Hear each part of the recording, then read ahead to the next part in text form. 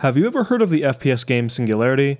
Not many people have, but back in 2010, I purchased a copy on Steam and ended up really enjoying the game. It was a game I kinda just bought on a whim.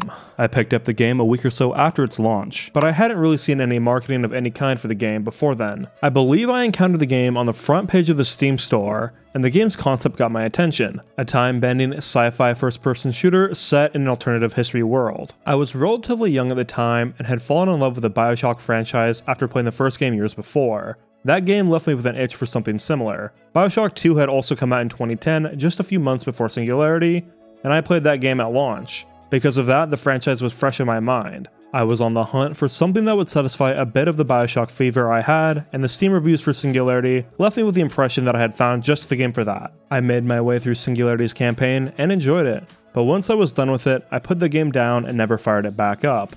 It has been well past a decade since my first playthrough of Singularity, and it has come up in my mind here and there over the years. I've brought up Singularity in conversation with my friends before, and none of them have heard about the game. To make matters worse, I rarely see the game discussed online, making me feel like I was one of the only people to experience this gem. It was finally time to jump back into Singularity and see if the game held up to the nostalgia I have for it.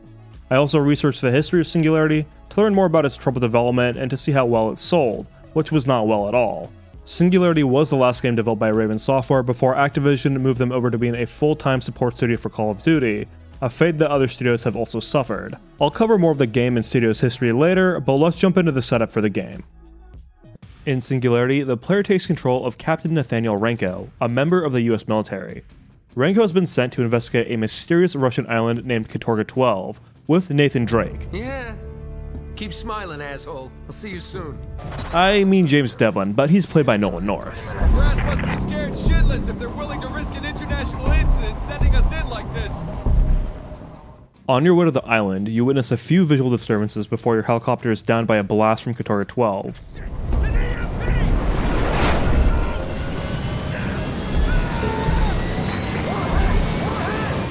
Seemingly the sole survivor of the crash, Renko makes his way through an abandoned town before Devlin contacts him over the radio. We got punched out. Copter's down and we're scattered. Don't know how many KIAs yet. Over. Satellite's got you about 30 clicks south of a radio tower. Get your team there, Captain. We're pulling you out. On Renko's journey to Devlin, you start to understand something went very wrong on this island, and that a miracle element named E99 was discovered here. Researchers had their whole families relocated with them to Katorga 12. With the current state of affairs on the island, it does not bode well for what Renko will discover. Before that, another blast occurs, sending Renko back into the past, when the building he is occupying is burning down. Renko moves quickly to escape the building and stumbles across a man falling into the flames on the floor below.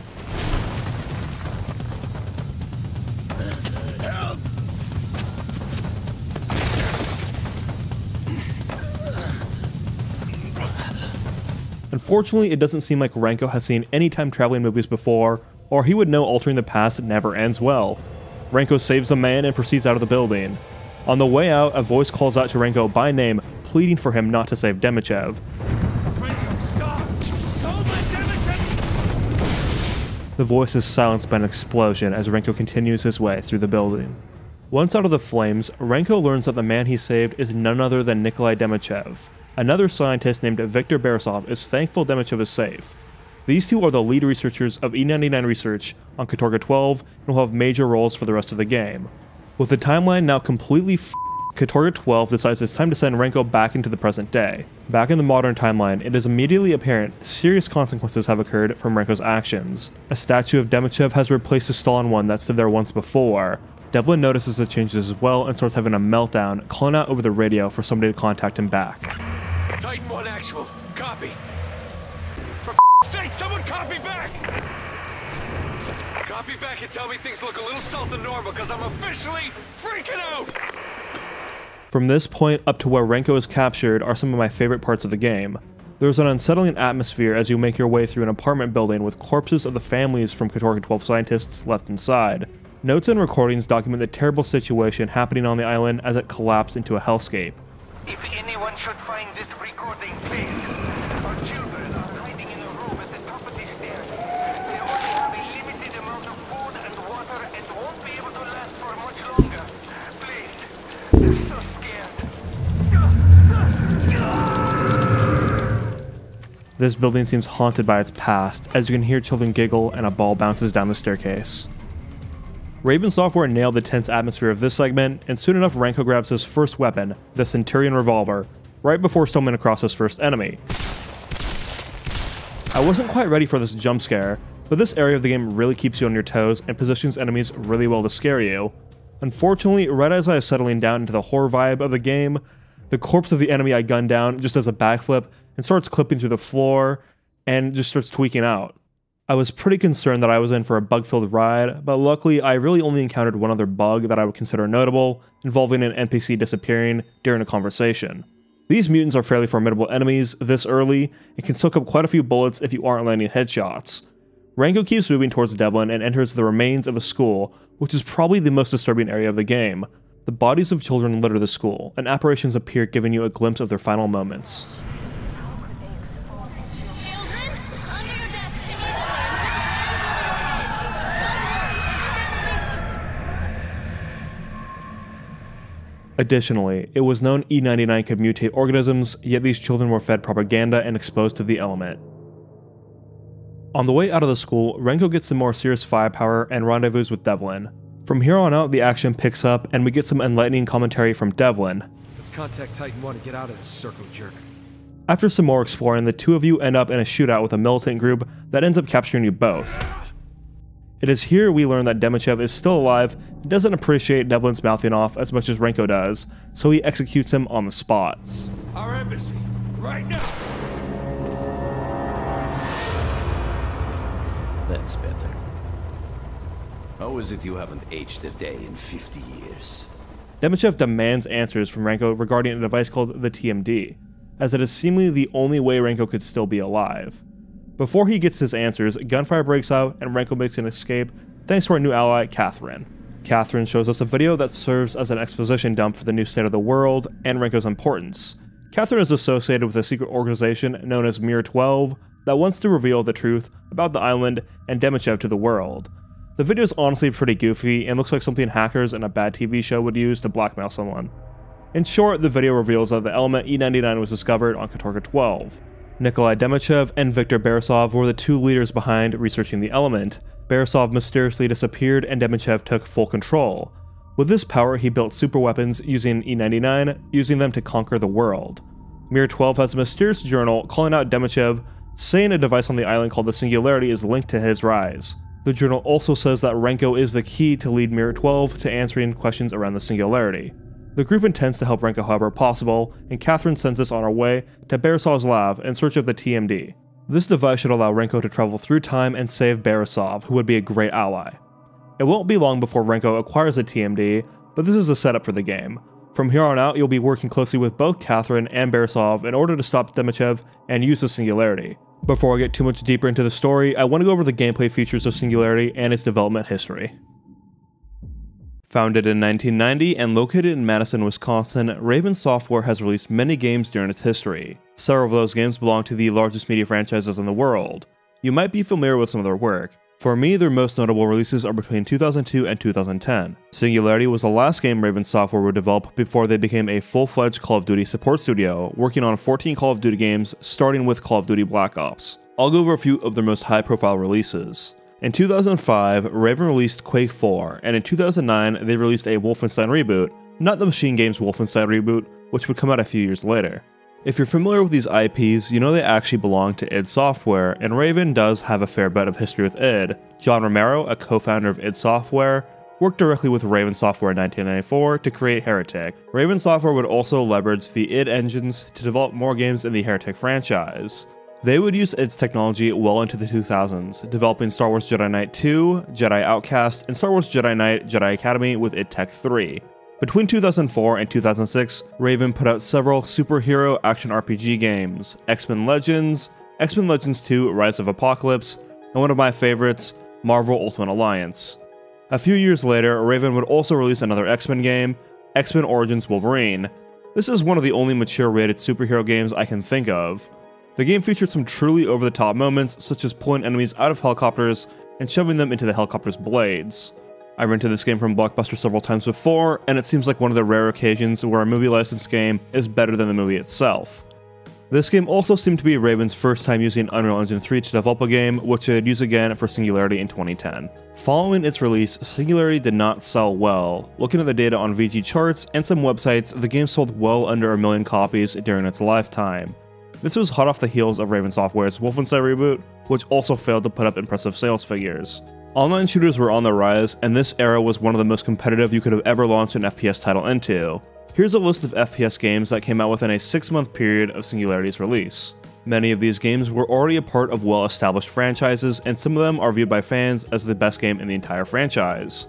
Metro 2033 stands alone as another new video game IP here, but it's based on a book series, so it's not a wholly new IP. Metro received reviews a bit higher than Singularity's, but Metro has become a cult classic now and spawned other successful entries. Metro 2033 also had cutting-edge visuals at the time and was extremely demanding for PCs. Like Crysis before it, gamers could test their machines against Metro 2033, which might have helped push the sales a bit. Back when I picked up Metro, I was definitely sold on the technical fidelity of the game. Singularity landed at a decent 76 to 77 on Metacritic, but against the competition it was not enough. The marketing for the game certainly wasn't strong either. I can't recall seeing any Singularity ads on TV or anywhere on the internet besides on the Steam store. Since the release of Singularity, several gaming websites have written articles recalling this forgotten gem and the troubled development history behind it. A report from Keith Fuller, a developer at Raven Software during Singularity's production, reported that Activision brass came over and actually canned the game after seeing its state during one of the alpha builds. At least half of Singularity's maps didn't run on the PS3, several didn't fit in memory on the 360, and even on high-end PCs, we would see the frame rate slow to a crawl during many combat sequences. A deal was negotiated with Activision, the game's publisher, to ensure the game would ship. 10 months was all the time Raven Software had to get the game in shape before it launched. To make things worse, control of the game's development was handed over to a different team who was less familiar with the game, and additional approval and certification steps were included in the established 10-month period, cutting into the game's development time. The original story needed to be changed. Complex scenes were cut out and the working threads of plot, gameplay, and voice acting were stitched together. The idea for audio logs were lifted from Bioshock and were inexpensive and easy to produce. They could be dropped around the game's campaign to help make the world feel more alive and assist with storytelling. The team took what was working and brought it to the forefront while cutting out troublesome areas of the game. Additional set pieces, time travel mechanics, and TMD abilities were explored, but these complicated systems didn't survive the cuts that needed to be made. In the end, it's kind of a miracle at all that the game shipped after a grueling final sprint to the finish line. While Singularity didn't receive all the mechanics and story elements that were originally envisioned for the game, what is there is still a joy to play. It's a race for the TMD with Demichev and Renko as the competitors. The TMD was one of the projects Isaac Beresov spent most of his research time on and stands for the Time Manipulation Device. Renko acquires the device in Beresov's lab, then travels back in time and saves Beresov from being murdered by Demichev. The TMD is affixed to Renko's left hand in a satisfying animation, and it gives Renko a variety of abilities that are used both in and out of combat.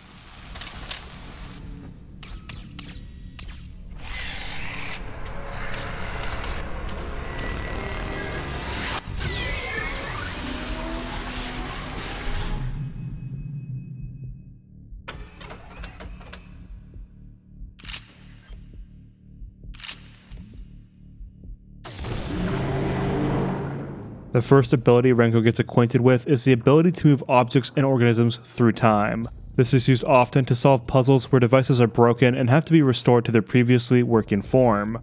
When moving objects through time, you can only move them between present and past, which is a bit unfortunate, but understandable.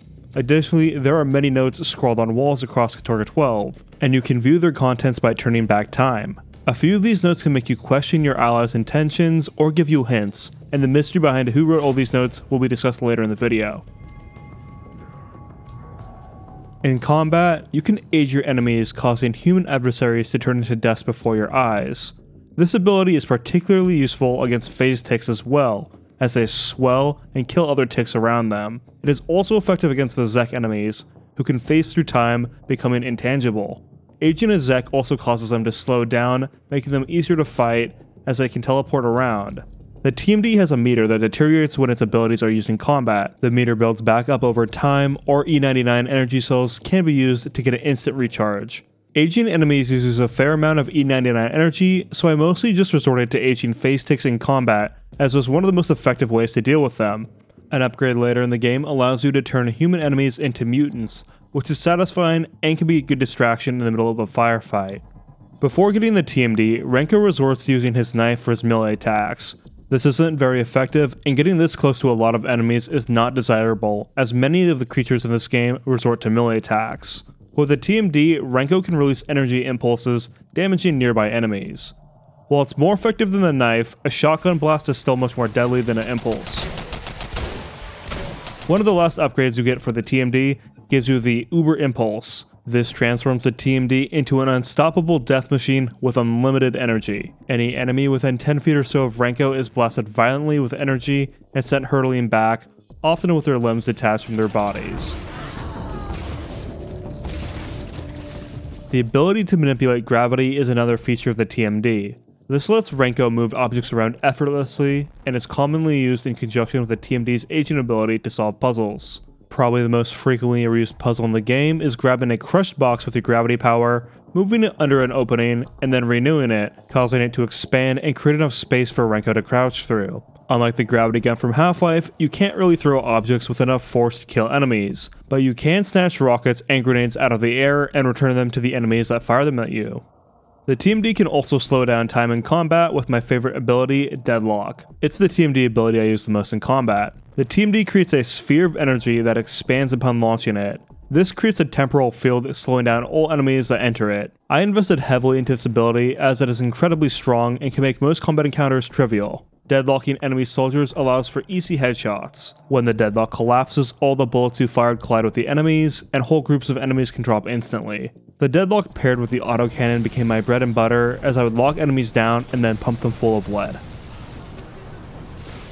The final two abilities of the TMD are the Chrono Ping, which just lets Renko know where to go to complete the current objective, and the Chrono Light, which allows you to pull non-corporeal objects back into reality. In linear games, I can enjoy features such as the Chrono Ping, as it lets me know where I can explore for more loot. Sometimes I'd come across multiple pathways and I'd check the Chrono Ping. Wherever it was pointing, I'd go the other way, as I could often find a weapon or a TMD upgrade down that path before going back to the main route. Chronolight was used for a few puzzles in the game, but not much beyond that. These are the core mechanics of the TMD, but not all of them are available to you immediately, and a few of the abilities can be upgraded during the game. At several points throughout the campaign, Borisov will have Renko insert his hand into a machine which will upgrade the TMD. These upgrades give Renko access to new mechanics such as gravity manipulation, deadlock, transforming enemy soldiers, and finally supercharging the TMD.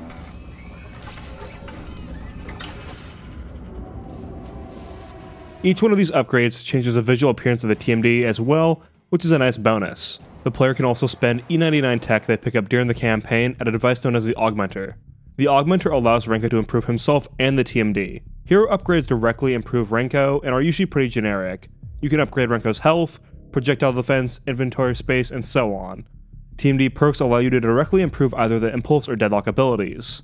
The TMD can also be slotted with one equipment piece, giving it unique passive abilities.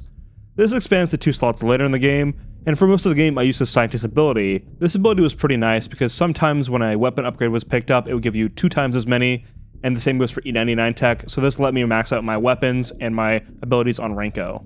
While the TMD occupies Renko's left hand and can be used to take down enemies, guns will be the primary tool Renko uses to fight hostiles. The world and lore of Singularity seems like it would lend itself perfectly to creating a unique arsenal of weapons for the player. Unfortunately, most of the weapons are pretty standard. Only a few of them have an interesting mechanic that helps set them apart from other FPS games' guns. Singularity allows Renko to carry 2 weapons and switch between them whenever. I found myself usually sticking to a primary weapon, like the assault rifle or autocannon, and alternating my secondary gun to whatever fit the situation at hand best. The first weapon Renko gets his hands on is a revolver called the Centurion. Similar to revolvers in many first-person shooters, good accuracy is rewarded here, and you can put down early foes with a well-placed headshot or 2. Failing to hit enemies with headshots can be punishing though, as you need to fill enemies with lead to down them otherwise. I only used the Centurion while it was the only weapon at my disposal. The AR-9 Valkyrie Assault Rifle is the next weapon Renko gets, and this AR was used for a good portion of my playthrough. The Valkyrie is a very standard assault rifle and features a decent reflex sight, which makes nailing headshots a bit easier.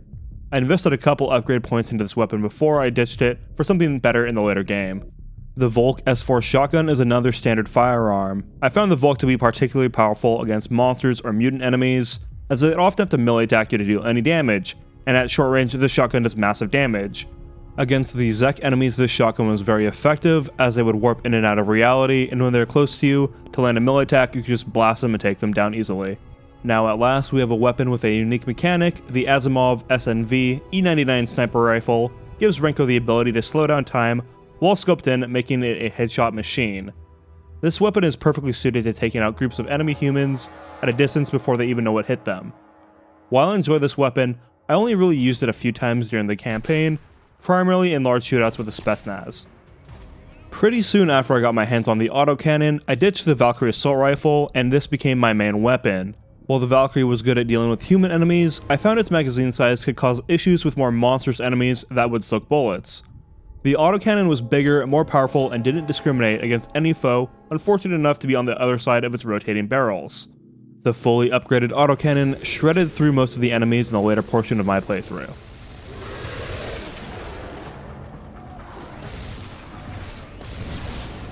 The Spike Shot is a railgun that has an infrared scope and embeds rounds into the flesh of enemies shortly before it detonates. The Spike Shot needs to be charged before being fired, making it a slow weapon to use against groups of enemies, but if you can land a good shot, it is very rewarding seeing one bullet take down a group of enemies. The Death X launcher is a grenade launcher that is well suited to blowing up enemy clusters. This weapon also features a fun alternative fire mode that allows you to navigate the grenade as it rolls around before detonation. I didn't use the Death X much, but there are some specific areas in the game where you can use it to solve puzzles. The standard arsenal of weapons can be upgraded at weapon lockers, which also let you switch between any of the standard guns. In order to upgrade your guns, you'll need to pick up weapon tech cases, which are spread across the game. The gun upgrades here are pretty standard, allowing you to upgrade things such as damage output, reload speed, and magazine size. As you upgrade an aspect of a weapon, it becomes more expensive to further upgrade that aspect. While the upgrades are relatively vanilla, it does add a nice sense of progression to your favorite firearms. There's a decent amount of weapon tech cases spread across the campaign, but not enough to max out every weapon.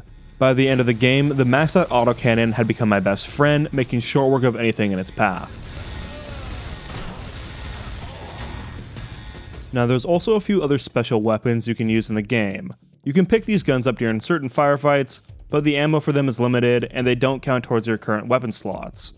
When you switch to one of your standard guns, you will drop the special weapons. Additionally, there are no upgrades for these weapons, but they are immensely powerful. The Seeker rifle is the most fun gun to use in the game. The Seeker allows Renko to bring time nearly to a halt and get an explosive round through the air, allowing for crazy shots. The first shootout with this weapon is a joy, and it is available at several other points during the game as well.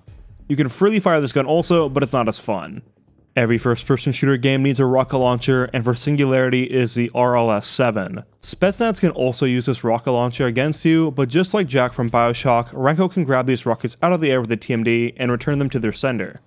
The RLS-7 also has an alternative fire mode that allows users to gather rockets instead of shooting them in a straight path. Between the regular and special weapons, there's a decent selection to play around with and upgrade here. But besides the Seeker rifle, none of the guns feel really special. I would have also loved to see the upgrade system offer more unique upgrades instead of simple things just like doing more damage or having more bullets in your magazine.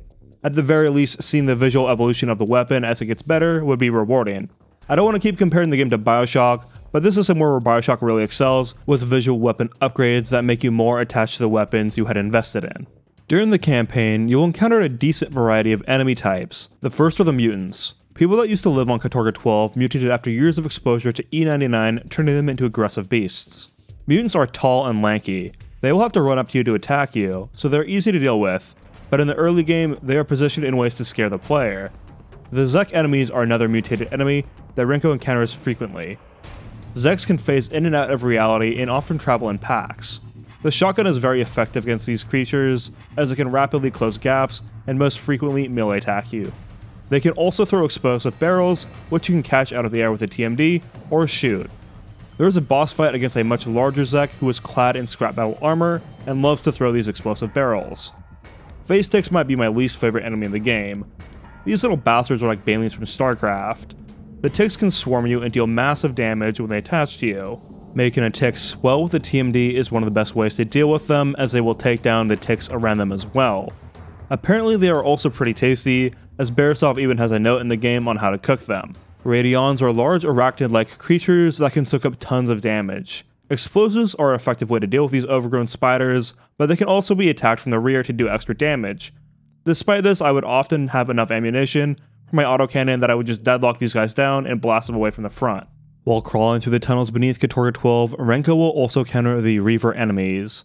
These are another form of mutated humans and stick together in large packs. Reavers are sensitive to sound, and if you make too much noise, the Horde will come after you. When it comes to human enemies, there's just a few types. While he's in the past, Renko must deal with the Katorga security group. These soldiers are meant to protect the island, but go down easily as soon as Renko gets a hold of the TMD. These soldiers don't carry modern weapons, but will still drop ammo for the assault rifle, shotgun, or pistol. During the modern era, Renko battles the Spetsnaz, who are equipped with all variety of E99 enhanced weapons.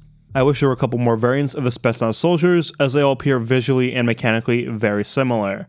There is one Spetsnaz variant, which is the Elite Spetsnaz soldiers. These enemies typically use much more powerful weapons and are far more durable than their lesser counterparts. The AI is nothing to write home about, but it's serviceable enough for a romp through this linear campaign. I played through Singularity on its hard mode, which is the hardest difficulty setting, but it was still relatively easy. The hardest parts of the game were early on before I upgraded Renko and my weapons. The biggest revelation I had for combat was realizing I could just constantly exploit the deadlock ability, turning my enemies essentially into just punching bags. There is no shortage of health kits, energy for the TMD, or ammo in the game. As I mentioned earlier, there isn't enough E99 tech for you to fully upgrade all the weapons in Renko's arsenal, so you'll have to pick and choose. A New Game Plus option would have been nice here, allowing you to fully upgrade all the guns across several playthroughs, but unfortunately that option is not here. Alright, now picking up the story from where I left off earlier. Catherine had debriefed Renko on Mir 12, Beresov, Demichev, the Singularity, and Katorga 12. Beresov was killed by Demichev in the past, and would be a great ally for the two of them to have on their side. In order to save Beresov, Renko sets off to find his invention, the time manipulation device, just referred to as the TMD. Renko journeys into Beresov's vault and gets the TMD. It's at this point in the game when Renko can start uncovering notes left scrawled around Katorga 12. These notes are mysteriously well informed on the current situation, and I'll touch on more of them as we move through the campaign. Now equipped with the TMD, Renko heads back to 1955 through a time rift. These rifts in the fabric of time were created when the Singularity exploded and can be manipulated with the TMD. Renko arrives during the extermination of scientists on Katorga 12, orchestrated by Demichev. It's not long before Renko finds Beresov, moments away from being assassinated by Demichev himself. Now this is where I'm a bit confused. Renko guns down Demichev, and Demichev falls out of the window on a multi-story building. How is this guy not dead? He just got away with some facial scars despite the fact I headshotted him. Regardless, with Beresov now safe, you both make your way to another time rift so Renko can return to the present. On the way there, Renko gets to use the Seeker rifle for the first time and learns that Beresov and his researchers refused to work on the Singularity, which angered Demichev and brought about this extermination. Not long after this, Renko and Beresov reach the time rift. Renko takes the rift back to the present and Beresov stays behind. Immediately upon returning to the present, Renko is greeted by a much older Beresov. Before leaving the lab behind, you can use the game's first augmenter station and check out some old footage of an E99 experiment. This is the first recorded test of a human being moving into a rift. I am going to record my observations as I move through. I expect I will exit at Rift 6, which seems connected to this one, and has appeared near the docks. I am walking in now. A slight tingling feeling, even through the suit. I am not perceiving anything visual out of the ordinary. And as you see, no noticeable... Turn it off! On the way to meet up with Beresov in person, Renko can find a note showing a branching timeline. This is one of the first notes the player will encounter, but there'll be many more along the journey. On his way to rendezvous with Beresov, Renko fights his way through hordes of mutants and Zeks. Luckily, with the TMD and the gravity upgrade, Renko is much more formidable in combat than before, allowing him to fight large groups of enemies more comfortably. Shortly before meeting up with Catherine, there's a few more notes. One reads, "Starting to forget. It's been too long." And another one states, "He started it all." It sounds like whoever's been writing these notes down has been at it for a while and knows something we don't. Renko makes his way through an office building on the way to the tower. Inside, notes reveal Demichev had secretly been experimenting on humans with E99 even though it was off limits. This helps explain the quantity of Zeks and mutants roaming around the island. The final 2 notes in the office start to make Renko question his allies more as they read Mir 12 is wrong, and several lines crossed out before ending on don't trust Borisov. Just after leaving the office building, Renko ends up in a ring with the King Zek. This fight's quite easy as the King is just too eager to throw barrels at Renko. Just grab the barrels out of the air as they're thrown at you, and chuck them back, and then fire away at the glowing spots on the King. Once you put the King down, Catherine shows back up to lead you the rest of the way to Borisov's tower. Catherine and Renko arrive at the base of the tower and call the lift down, but have to fight a swarm of bloodthirsty Zeks while waiting. This encounter was one of the more memorable ones in the game, as the Zeks must climb a tall electric fence to get to you. Renko can use his TMD to keep these fences electrified, frying any Zeks attempting an ascent. Inside the tower, it's hard for Borisov to believe Renko really hasn't aged a day, as for him it's been 50 years since their last encounter in person. Borisov debriefs Renko on the state of the world and Demichev. Demichev wanted the TMD for his own research, and when Borisov refused to hand it over to him, he had all of Borisov's companions slaughtered. He was also obsessed with the Singularity and all the power it held. Just a few months after getting the Singularity online, an accident occurred causing the device to explode, killing many. E99 radiation mutated all surviving organisms on the island. At this point, E99 devices were already being mass-produced for general purposes and for powerful superweapons. While going back through the game footage here, it's pretty apparent that Raven Software was on a real time crunch. Look at this newspaper cutout of Demichev. All the titles seem good, but the actual article text is just randomized text like you'd see on a website template or something. Actually, all the newspaper articles are like this. It would have been nice to have some maybe Russian text in there, as this random cluster of letters really stands out a bit. Anyway, Demichev rose through the ranks of the USSR and was able to convince Khrushchev to drop an E-99 bomb on the east coast of the United States. This bomb did massive damage and completely reshaped the geography of the east coast. At the same time, the USSR began a war campaign in Europe, and within 6 months, they held control of the world. Once the world was under their power, Demichev used a large number of his supporters to overthrow Khrushchev and become Chancellor for life. Okay, that's the second time in the game so far that we've got an exposition dump in a video like this. This is another pretty good indication that Raven Software was under a pretty bad time crunch. It's easier to whip up little videos like this in After Effects than it is to come up with a number of elaborate cutscenes that you have to put into the game. Even if we did have nicer cutscenes for things like this, the same plot elements would probably still be conveyed to the player. At this point in my game I had a bug and Borisov just completely disappeared even though he's supposed to have more dialogue. I tried reloading my save and closing the game, but he just wouldn't come back. Luckily Catherine's also here and kinda summarizes what he was supposed to say. If Renko can destroy the Singularity in the past, then history should correct itself. Also at this point, even after going back over the footage, I'm not exactly sure what the Singularity is supposed to do. I guess it's just some kind of massive device that does something? Regardless, the plan is for Renko to get his hands on the E-99 bomb and blow up the Singularity. Luckily for Renko, Borisov has found a E-99 bomb on Katorga 12, located aboard the ship called the Pearl. The first stop on our way to the Pearl is unfortunately through the sewers.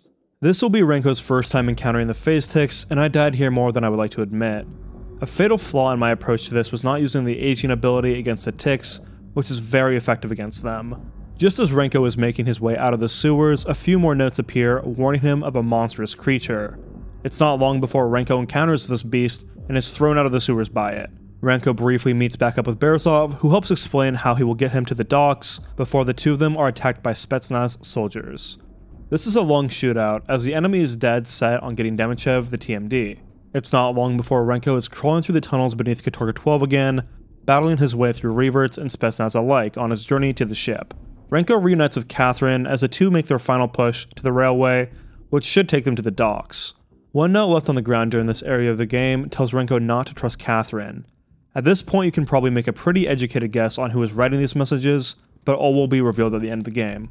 Catherine is captured and Renko fights his way through many Spetsnaz in order to save her. Moments before saving Catherine, a final note emphasizes that we should not trust her. Ignoring these messages, Renko saves Catherine, and the two board the train to the docks after Renko uses a TMD to restore it.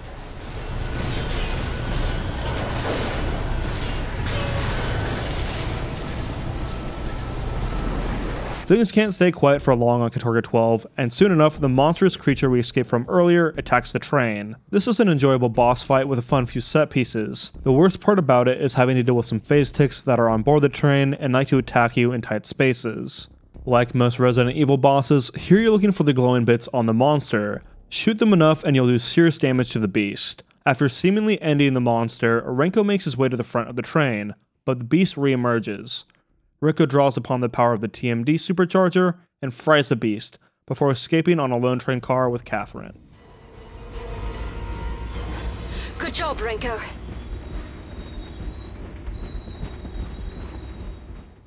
The train gets the two close to the docks, but there's still some distance they need to cover on foot.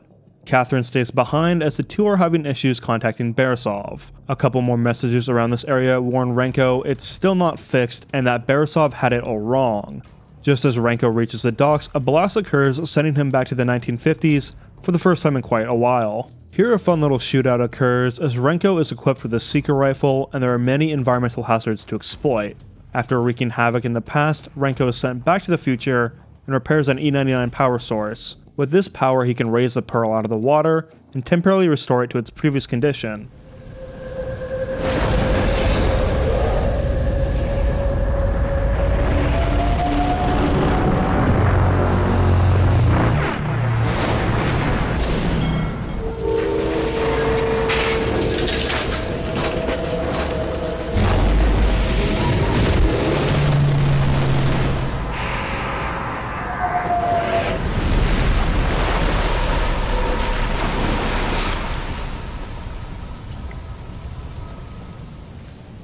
This is another very memorable moment from the game, as the Pearl can't maintain this state for very long, and the ship starts to rapidly come apart as Renko makes a mad dash for the E99 bomb on board. The condition of the ship rapidly decays, and Renko is assaulted by Zex as he nears the cargo hold. The Pearl starts to take on a lot of water, but Renko arrives to the E99 bomb just before the whole ship goes down. With the bomb in Renko's possession, he escapes the ship and makes his way back to Borisov. Unfortunately, Borisov has bad news for Renko. Catherine tried to provide a distraction for Renko to escape and was gunned down off screen. I was pretty upset when I initially heard this, as there aren't very many characters in the game to begin with. If you're going to have one of the characters you've spent the most time with die, at least do it in front of me. Hell, Devlin got a better send-off than Catherine did, and he was only around for a couple hours. Motivated not to let Catherine's sacrifice go in vain, Borisov sends Renko to the cooker to charge the E99 bomb for the final assault on the Singularity. On the way, another message is encountered, simply stating, "I was a fool."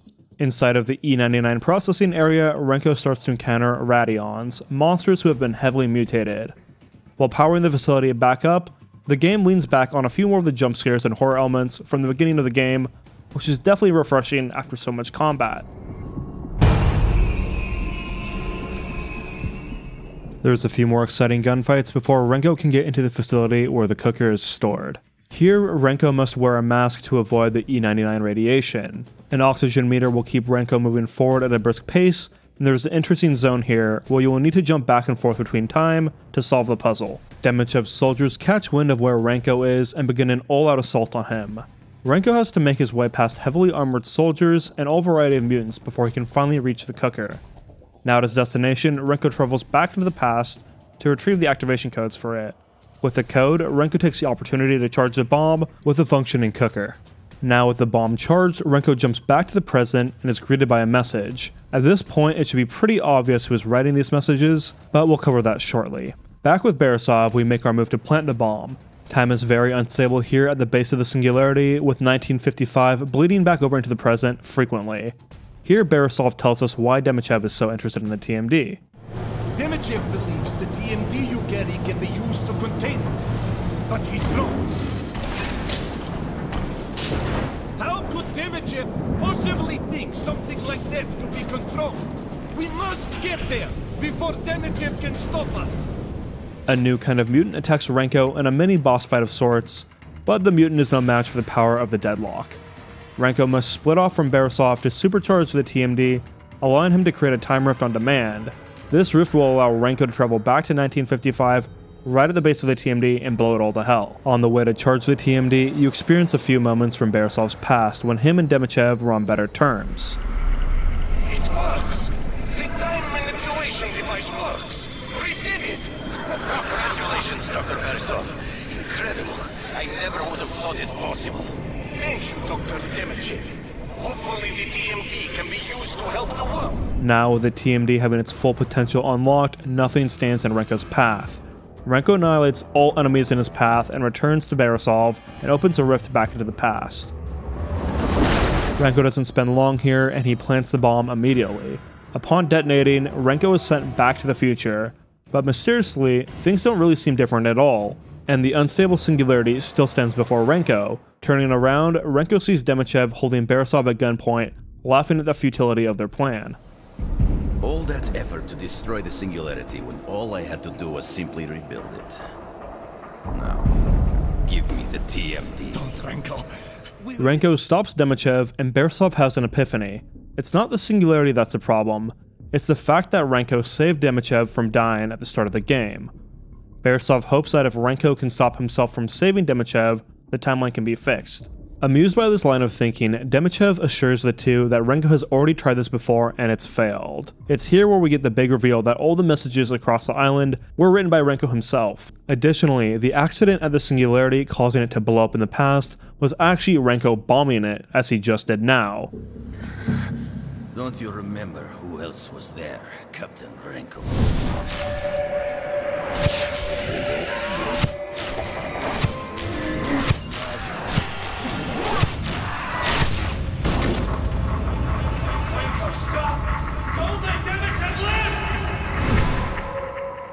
That other man was you. He's right, Captain. You are the anomaly, which means the only way to correct the timeline is for you to stop yourself. You mean kill himself? Borisov comes to the conclusion Renko must stop himself by killing himself in the past. Demichev tries to convince Renko that he can join him and help him rule the world. This is a very desperate plea, as at no other point during the game has Demichev thought of asking Renko to join him. I appreciate the option to join Demichev, but having other coercion attempts during the course of the campaign would have made this option more interesting. At this point, Renko is presented with 3 options, each leading to a different ending.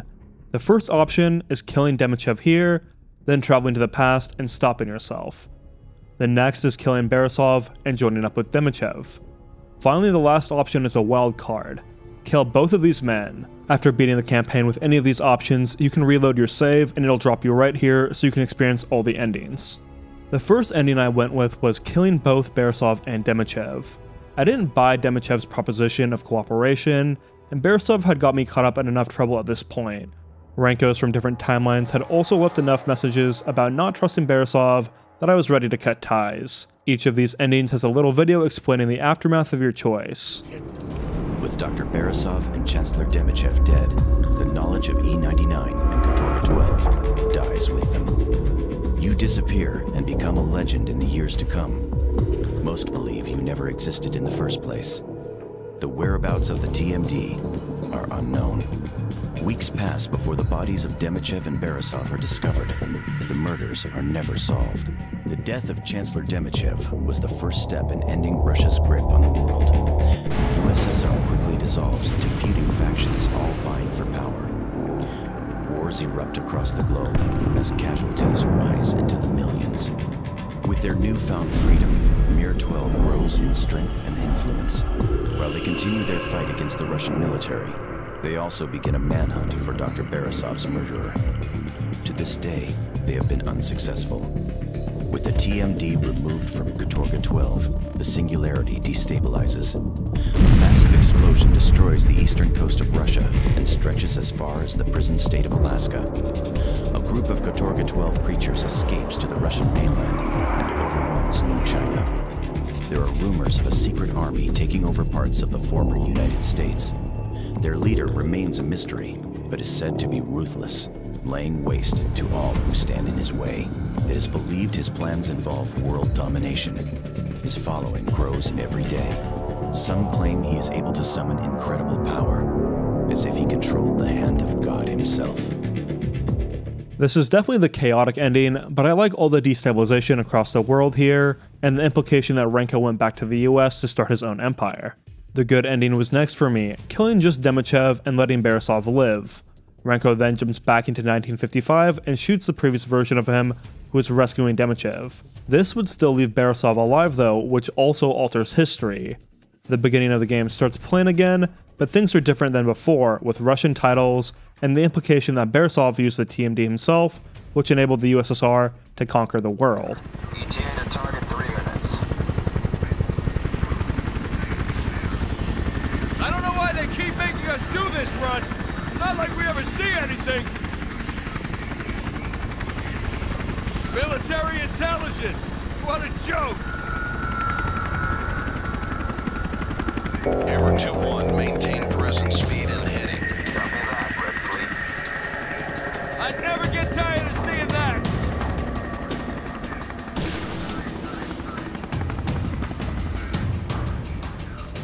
Hammer 2-1, Hammer 2-1, false alarm. Repeat, false alarm. Your mission has been scrubbed, head on home. Ha! What'd I tell you? There's never anything interesting here. Right, comrade?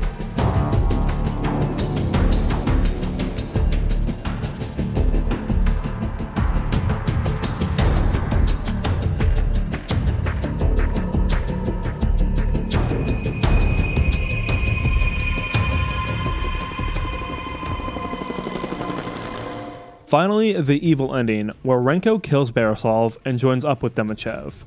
Demichev is obviously a control freak, and an alliance like this can't last for long. With the TMD, Renko is able to control the Singularity and acts as the leader of Demichev's army. The USSR is an unstoppable force and wipes out all resistance. Tension grows between Demichev and Renko, leading the world back into another Cold War.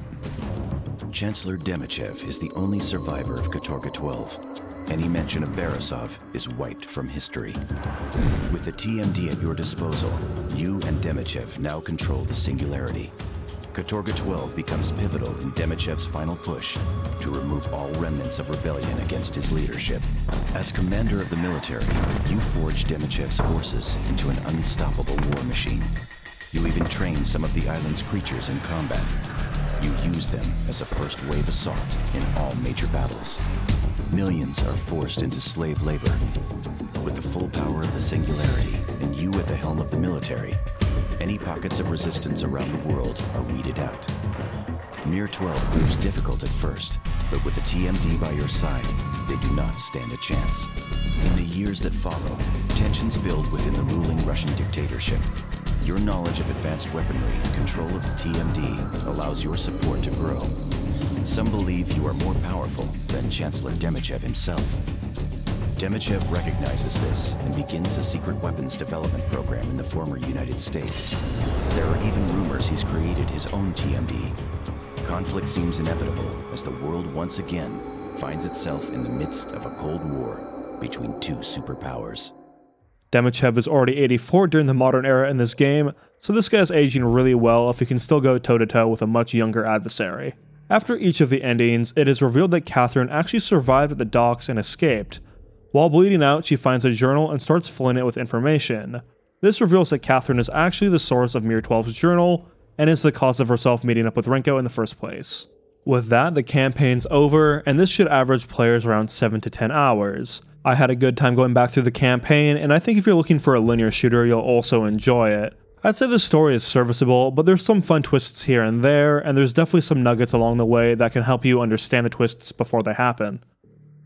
Singularity also shipped with a multiplayer component. I never played it back in the day, and I didn't dive into it for this video. Multiplayer features 2 modes, both of which are asymmetrical. The multiplayer servers for Singularity are offline now, but on the PC there's a small community on Discord, where people still get together and run games here and there. This involves some modding of the game files, but it's nice to know that this game is still playable online all these years later. Just a heads up, the Discord server has undergone some changes lately and it doesn't seem quite as active for multiplayer sessions anymore, but hopefully it'll pick back up. In multiplayer, one group takes control of human soldiers and the other group controls the creature faction. Each of these factions has several playable classes. Creature players can pick from a number of creatures from the game's single player, and a few new ones, while the soldiers are all equipped with guns and TMDs. The multiplayer is a bit reminiscent of the Left 4 Dead modes in which some players control the survivors and the others control the infected. I'm glad I came back and visited Singularity just about 12 years after beating the game for the first time. The game holds up fairly well and is definitely a throwback to a different era. Unreal Engine 3 dominated the PS3 and Xbox 360 lifecycle, and the visuals in Singularity make it obvious it uses that engine. The gameplay mechanics are still fun, and I can't think of a ton of other FPS games that have explored time travel to such an extent.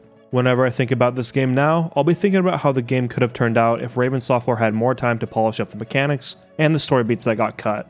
I never saw it mentioned anywhere either, but the story definitely gives me Chernobyl vibes. The USSR was looking to capitalize on any resource they could to give them an edge, and E99 was just like stumbling across nuclear power for the first time. The catastrophe and fallout from the Singularity paints a sci-fi picture of what the Chernobyl incident could have been. As of right now, Microsoft is still in the process of acquiring Activision Blizzard, who still owns Raven Software. If the deal goes through, there's a chance Raven Software could get a break from Call of Duty and maybe make another title of their own. If you made it all the way to the end here, I can't thank you enough. I really hope you enjoyed the video, and this was my first time taking a crack at a deep dive analysis like this. I learned a lot from the process and will be making more videos like this in the future. If you liked the video, give it a thumbs up, it really helps it out. If you want more gaming essays, subscribe to the channel, there will be a lot more coming soon.